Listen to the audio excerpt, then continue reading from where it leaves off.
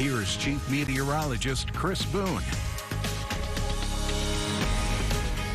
Still in a summer-like pattern for much of the United States. We see those warmer temperatures still lingering in the western and central parts of the United States. Still some 90s in Oklahoma City and here in San Angelo. A little bit cooler out towards the northeast. Again, you see that it's a lot of 70s across the area.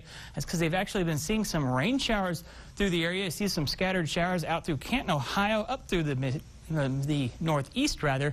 Much drier here in the central plains, and then again here in Texas as well. We did see a few showers in the Texas Panhandle. Again, some stronger showers earlier in the day. That was up towards the Amarillo area. That has since dissipated. We've lost that daytime heating.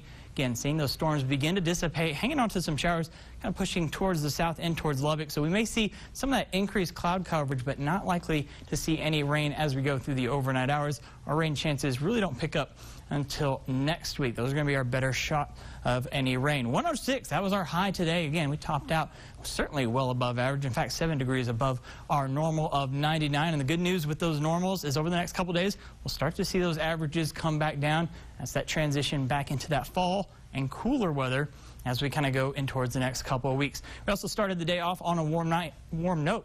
Only got down to 79 for those overnight lows. We did hit triple digits. That means another day that we have seen triple digit again at 68 days so far.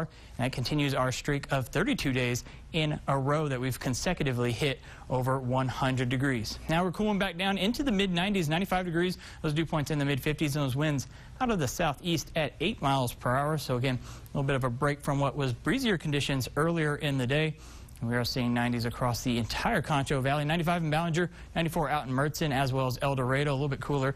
Mason, one of the coolest spots, just at 90 degrees. So still hanging on to some of those warmer temperatures. But as we go through the overnight hours, we'll drop another 10 or 12 degrees, getting down into the upper 70s. We'll see some mostly clear skies as those clouds continue to dissipate through the overnight hours. And then tomorrow, starting off the day with mostly clear skies. As we get into the afternoon hours, we'll start to see a few clouds develop. Not as hot. Again, not expecting that heat advisory.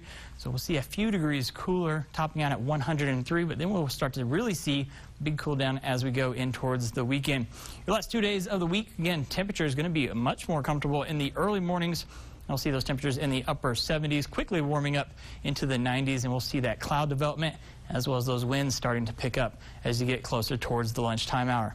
Upper level pattern will start to push that upper level ridge off towards the west and northwest. That opens up the door for a chance for a little bit of instability to work its way in towards our area by next week. And what that does, adds in that moisture and the instability, all the ingredients we really need for some isolated rain showers, though we're not going to be seeing a whole lot through Friday and for Saturday, though we could see a few isolated showers. Our better rain chances come next week by about Tuesday and Wednesday. That's where we're going to see the more widespread rain chances as we go through what is increased moisture for the weekend, but not a whole lot of rain.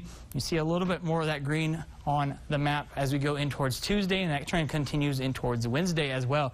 Again, seeing some more of those isolated showers. Then we'll start to dry conditions back out as we go in towards the later part of next week. So breezy conditions expected for both Saturday and Sunday. If you're out doing some of that tax-free shopping, again, 10% chance of an isolated shower, and the cooler temperatures, those are going to pull those highs back down into the upper 90s with our best rain chances for Tuesday and Wednesday.